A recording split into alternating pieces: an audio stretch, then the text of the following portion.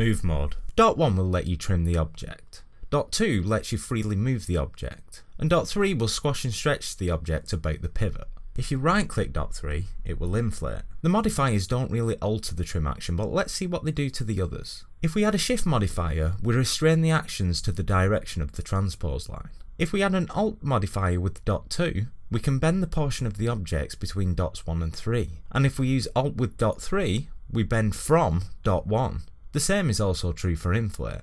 If we add the control modifier, all the dots have the same function. It will duplicate the object. However, if we mask part of the object and use the control modifier, dot 2 will allow you to extrude the unmasked mesh, and dot 1 or 3 will allow you to separate the unmasked part of the mesh. Pretty cool. One last thing, if you use control alt modifier in Dynamesh mode, you get a negative copy which, when re-dynameshed, subtracts from the original. If you enjoyed this tutorial, please hit that thumbs up button.